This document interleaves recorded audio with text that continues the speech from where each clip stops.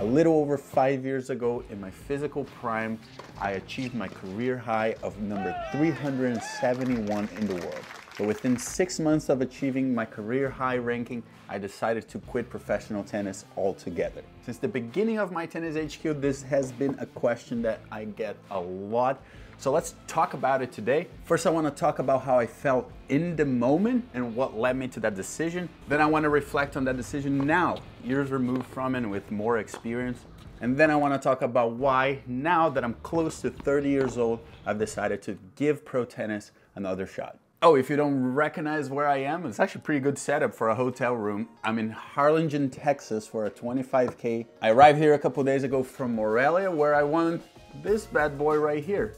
My first title of the comeback. I won the 15K in Morelia. Shout out to everyone that was there watching. Not bad for a YouTuber, huh? One title in 2 tries. I would take that. I'd take that statistic if I could. And again, I don't have a lot of footage from it because I always tell you guys, when I go to these tournaments, I go to win. It's difficult for me to focus on filming and all that stuff. We're figuring this out. Don't worry, we're gonna find a way to share this story. I still want to figure out the best way that I want to share this comeback, this story with you guys. I am going to make a podcast episode about it where I'm going to go over what happened that week. Remember, it's an email list exclusive podcast, so sign up. I'll leave a link down below to our newsletter and you are going to receive the episode right in your mailbox. But yeah, now I'm probably into the top 1,000, I think in the 900s, which makes it a bit easier to get into main draws, hopefully. I have 3 more events this year, including this one in Texas. And then I'm gonna call it a year. So thanks again for your support. This title, it's ours, not just mine. I really appreciate it. Let's go right to the video. All right, so quitting at 25, what the f happened? What was going on through my mind at the time? And there's basically 3 things that pushed me into quitting at that time. Number 1 is lack of money. It's a story as old as time, but in tennis or probably in most individual sports, if you have to fund yourself and pay for all the traveling and everything, it becomes very difficult to make ends meet. I was doing really well in terms of results. I had climbed up to top 400 very quickly. But if you look at the prize money, you see how little it is. I make more money playing men's opens, nowadays UTR events, than I'd make, playing low-level tennis. And since I wasn't able to get sponsors, I was having a hard time, paying the bills and all that stuff. And eventually that pressure became a lot to handle and I just didn't want to deal with it anymore. Number 2 was the lifestyle. Playing tennis is a very lonely sport when you're competing professionally. I had just come from playing college tennis, which were by far the best 4 years of my life when it comes to tennis, playing for a team. You're traveling together, you're trying to accomplish a goal together. It's something that you don't really have in tennis at really any stage, in pros, in juniors, and it's really difficult to handle it. Some people maybe truly enjoy it. I'm saying from my perspective, at the time, I did not like it. And the highs of winning a few events definitely didn't make up for all the lows, for just the lifestyle, living off a suitcase, and just traveling a lot and kind of getting beaten up a lot. And I was definitely not mentally equipped to handle that at that age. Number 3, the transition tour. If you don't know what the transition tour is, Google it. Like it's ridiculous. But basically, in 2019, the ATP and the ITF were kind of beefing.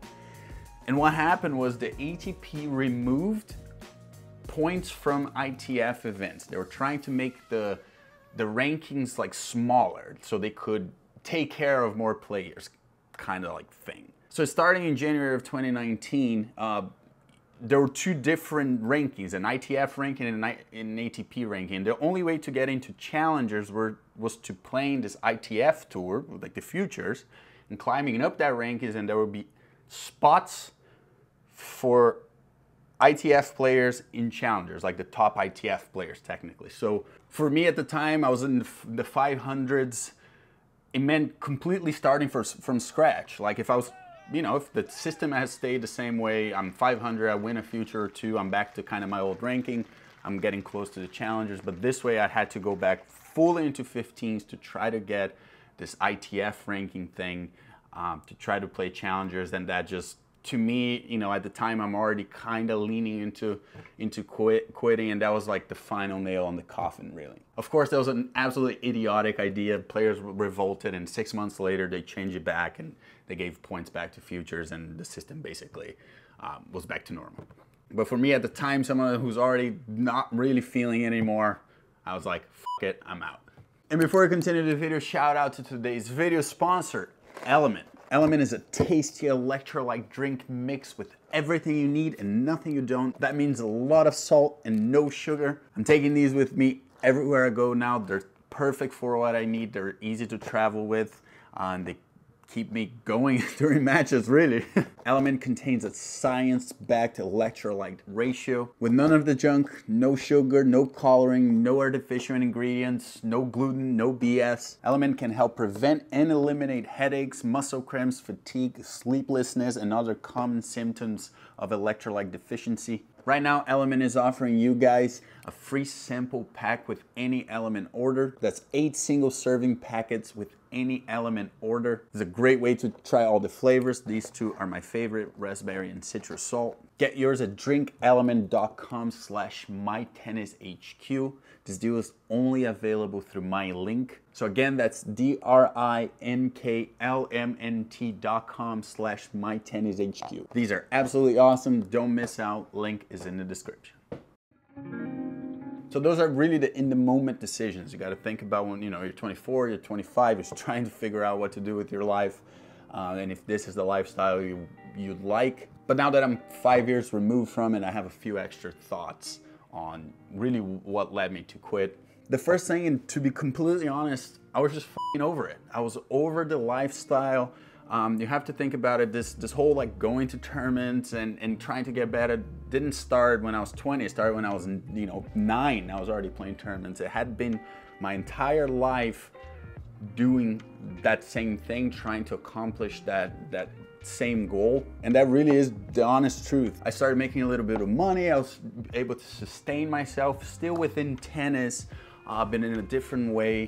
And you have to understand, I come from a third world country. In America, life in America is amazing once you start sustaining yourself, and there's so much opportunity out here that I figured, well, I can use the skills that I have to live a really quality lifestyle in America, and that was really appealing to me at the time. I could still use all the skills that I acquired for the last 20-something years, but not really be too concerned about this like pursuit of excellence, and really try to focus on different things that, you know, brought me happiness and joy and fulfillment and all that stuff. Number 2, I do have a hard time with things that are out of my control. With uncertainty, I overthink things. It's something I've been working on for a long time now, but it's part of me, and playing professional tennis is basically all uncertainty. And I really wasn't able to deal with all that stuff at the time. I think to make it in this sport, or really any sport, but this is what I know, you have to be a little bit crazy. You have to have some irrational confidence, and that's honestly never been me. I'm more stoic about things. I don't ride too high or too low. And that life of professional tennis definitely is not a stoic lifestyle, I'll tell you that much. And number 3, to be honest, the last 5 years have been a lot about figuring out who I am outside of tennis, really. When you play a sport your entire life, that becomes your identity, right? Like, who are you, Karue? Oh, I'm the tennis player. I'm like, you know, it's an ego sport, but once you try to remove that and figure out, you know, how you want to live your life, your values, all those things, what makes you happy, what brings you down, all that kind of stuff, you maybe don't think about it as much. You solely focus on that one task. And people who are older than me, leave a comment below, but I feel like this, you know, time between like 25 and 30, you change so much, or there's so much to figure out, that tennis became a bit secondary, to be honest. And the thing is, people might think, oh, Karue, you must regret it. You have so much talent. You should have kept going, blah, blah, blah. But the fact is, I have zero fucking regrets. Zero, absolutely none. I'm not religious or spiritual, but I think the universe has a plan. So much cool shit happened the last 5 years between, you know, working with Naomi, winning Grand Slams, meeting all these people, you know, again, using my skills to maybe do something different with tennis, And you have to remember, I'm from a small town in Brazil, and today I have contacts on my phone that, like, I almost can't believe it. People that I can text that I'm like, how is it possible that I have this person's number? And of course, starting this, My Tennis HQ, if I hadn't quit, this probably wouldn't have happened. And this last few years allowed me to focus a lot on this and creating this online community and this business and everything that My Tennis HQ has accomplished so far. So now that I've done all that and I have this little extra stability in my life, playing pros is just a bonus, it's just an add-on. I'm doing this to challenge myself one last time. To be honest, I don't give a fuck about the ranking. I don't give a fuck about making money with tennis. I really don't care. And don't take it personally, it's not for you as well, even though I am going to bring you along in this journey. I just want to play some high-level tennis, match by match, and see where it leads me. That's, to be honest, where I'm at. But now I get to do it in front of 111,000 people and counting. So I hope that answers the questions once and for all. Again, I think there's a lot of players who maybe love playing tennis, but they don't love the business of tennis or the lifestyle of playing tennis. They might have a lot of talent, but they don't feel maybe fulfilled by that part of tennis. And I think that's okay. It's not for everybody. It certainly wasn't for me at that age. We'll see if it's for me at this age. It might not be, but again, I'm playing one match at a time, one title at a time. But definitely having you guys and My Tennis HQ gives me that little bit of stability that I need to go at it. So thank you very much. Thanks for the support. This title here is just the beginning. I hope this answered that question once and for all. Thanks for watching. Wish me luck, and I'll see you guys on the next one.